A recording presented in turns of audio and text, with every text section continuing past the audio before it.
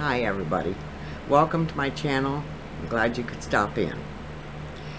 I've been gone for a couple days. The humidity got me down again, and I ended up with one terrific headache, and I ended up with a little bit of a chest cold.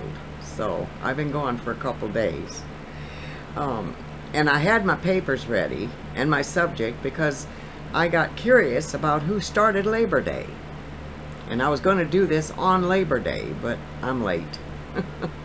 But I feel better, so I'm glad about that. But the Department of Labor workers in New York City celebrated the first Labor Day in the U.S. on September 5th, 1882.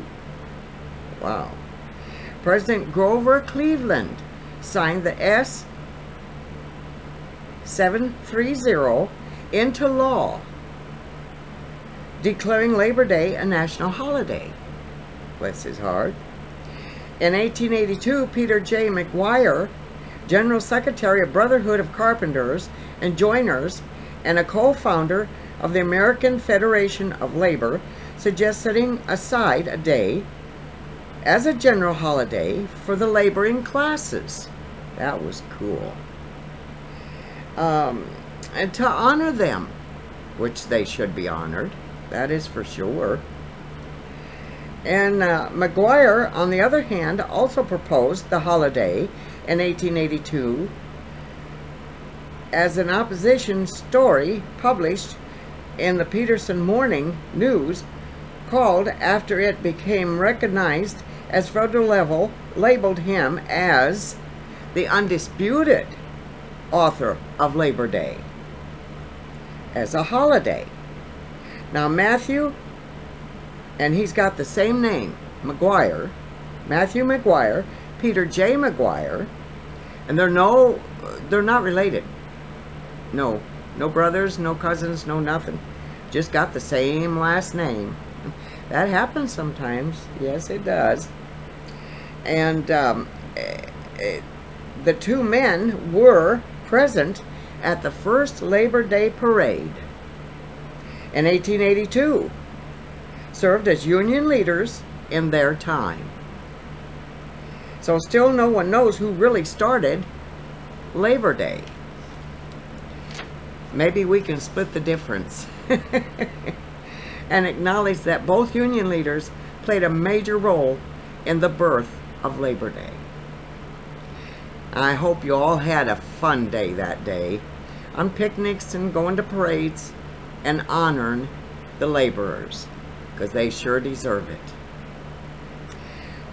Tupelo, Mississippi is a sad situation, and probably still as of today, I would not doubt. A pilot with no license flying the plane threatened to crash into Walmart. Can you picture that? Oh. Warned the airport officials to warn the public to evacuate. In other words, get out of the way. Oh my. But thank God afterwards he changed his mind about crashing into Walmart. He finally landed in a field. He was on his cell with his family also during this episode. He says he didn't want to hurt anyone. He told his parents and sister it isn't their fault. Thank heavens that he landed safe. NASA's launch didn't make it. No, they were going to launch their missile and it did not make it. It had a gas leak. Ooh, wow. Thank heavens it didn't take off on a launch pad. Ooh, it will get to the techs for repairs. China is again with warnings, and Biden is telling him to leave Taiwan alone. Oh, Biden.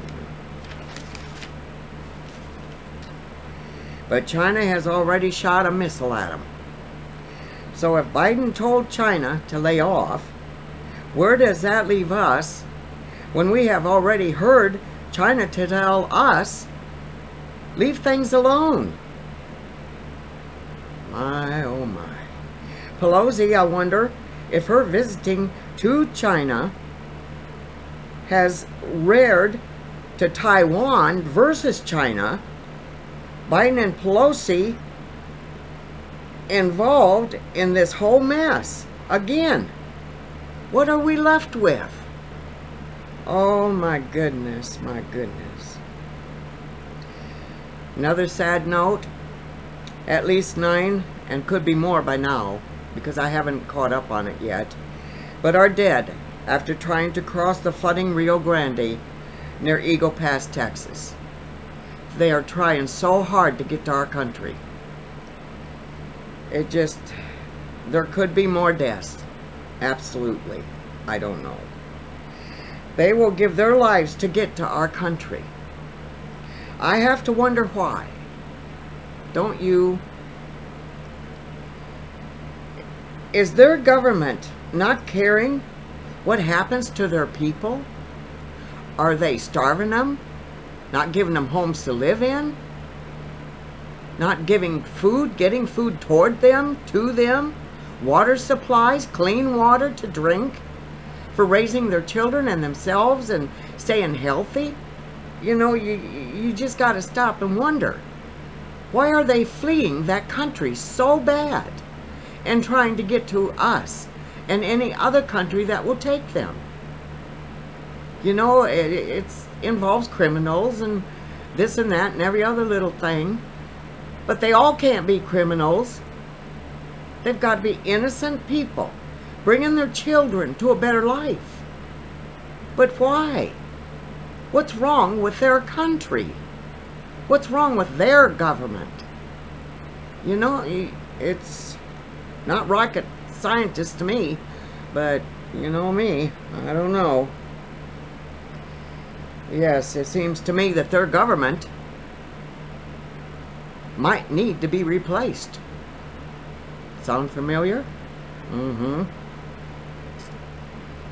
Texas governor is sending more shipments of illegal migrants to New York City.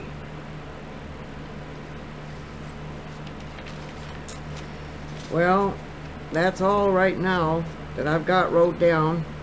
I'll try to catch up on some stuff and come back a little bit later. Our vice president, did you read that? She's on vacation again.